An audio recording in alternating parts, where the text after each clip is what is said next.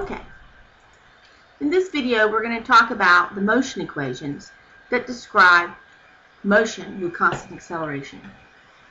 Well, we just learned that the velocity graph of something that is accelerating at a constant rate is linear. So if we plot that line on the velocity graph, the general equation is y equals mx plus b. B is the y-intercept, which is just the initial velocity of the object. M is the slope, and x is t on the x-axis, and y is whatever the final velocity is. So our first kinematics equation is an equation for the velocity of an object at any instant in time, if you know its initial velocity.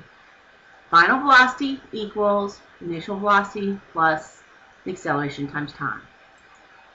The other kinematics equation we know what the shape of a position time graph is for something that's undergoing constant acceleration. It's a parabola. So if we look at this parabola and we were to graph this function, it turns out that the position at any time is equal to the initial position plus the initial velocity at any time times t plus 1/2 of the acceleration times t squared. And that is a parabolic equation, or a quadratic, and that is the function that represents this graph. So we have a position function as well. We can combine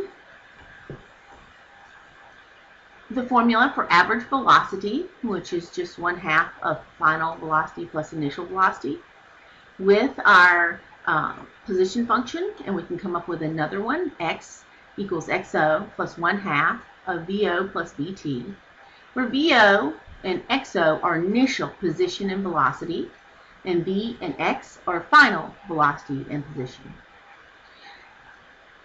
And if we combine the velocity function and the position function, we can come up with another equation that says final velocity squared equals initial velocity squared plus 2 times A times X. In short, we have 1, 2, 3, 4, 5 equations that we can use to find velocity, time, acceleration, position. Each equation is missing a piece of information. For example, V equals initial velocity plus AT is missing any information about X. Or the position function doesn't have anything about, this first position function doesn't have anything about acceleration in it. The second position function doesn't have final velocity in it. And the last function, VF squared equals VI squared plus 2AX, doesn't have anything about time in it. So we have some tools to our discretion to solve word problems. And in the solutions to the sample kinematics equations, or excuse me, problems, you will see how these equations are used. Also, the physics classroom does a really good job showing you how they're used as well.